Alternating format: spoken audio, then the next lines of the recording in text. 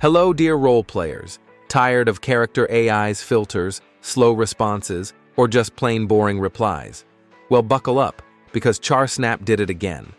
They just dropped a brand new limited-time event model called CharSnap Infinite Beta, and it's an absolute monster. We're talking a massive 200,000 token context, the largest they've ever offered, combined with fully functional thinking mode for next-level reasoning and RP immersion.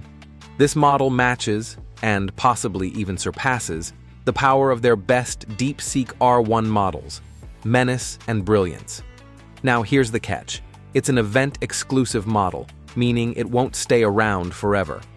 So if you want to experience this insane power, jump on it right now. In this video, I'll walk you through exactly how to activate CharSnap Infinite and explain why this might be the best RP model we've seen yet in 2025. Let's dive in before it disappears. First, head over to the CharSnap site. If you're new to CharSnap, make sure you watch my previous video on it. I'll leave the link in the description below. It shows exactly how to set everything up, plus showcases other insane models, including some premium open router models offered completely for free. Trust me, it's worth your time. But today, we're focusing on the brand new event model, CharSnap Infinite Beta. When you open CharSnap now, you'll immediately notice a new update right in front of you. It's an awesome new preferences setup that lets you quickly customize how the AI interacts with you. First, just click on I agree and continue. You'll now see a few quick settings: length, POV, act, style, and tense. Adjust each one according to your personal preference. This is purely your choice to shape your ideal AI roleplay experience. Once you're done tweaking these settings, let's make sure NSFW content is enabled if you want it. Click right here to toggle NSFW mode on. Now, let's jump into any chat you want. Once you're inside the chat, look at the top right corner. You'll find a small gear icon. Click it to open the settings menu. In the drop-down, click on the second option, Model Settings. Now, in the left-hand menu, select Models. At the very top of the list, you'll see the new event-exclusive model, CharSnap Infinite Beta. CharSnap hasn't officially named the exact base model, but from my testing and the performance, I'm almost certain it's a variant of DeepSeek-R1-0528.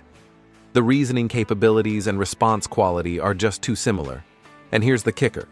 CharSnap claims it even has better memory retrieval than their premium Menace and Brilliance models, which, by the way, are both DeepSeek-R1 variants and typically paid models. So yeah, this model is a big deal.